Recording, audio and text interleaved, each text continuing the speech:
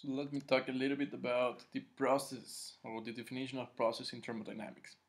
So by definition, it's an energetic development of a thermodynamic system proceeding from an initial state to a final state. So essentially we start and we end up to another place. We will be seeing or studying later on reversible processes and irreversible processes. But for example, you have pressure, temperature.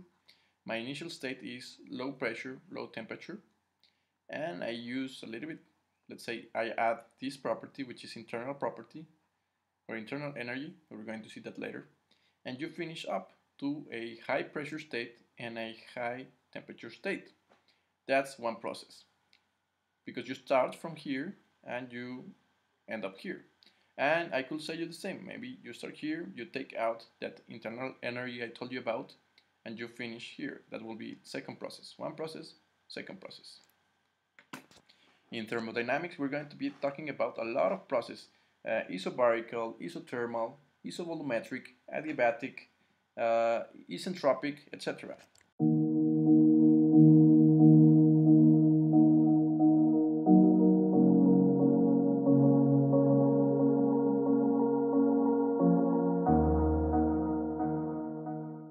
What's up guys, it's me, Chemical Engineering Guy. So if you like the video, why not push the like button? It really helps me to know if you're liking the videos or if I should be changing something or I should be adding something, taking out content, whatever. Also, sharing is caring. So if you got any kind of friends, teachers, colleagues or whatever kind of person that might be interested in this type of content, why not share it?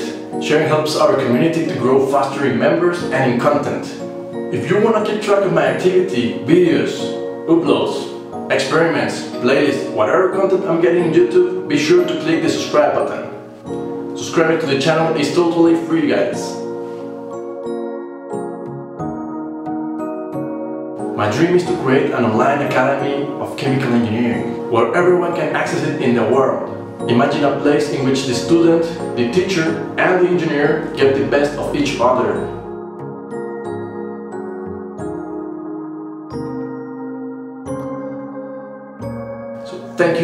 Thank you guys for the support and the love.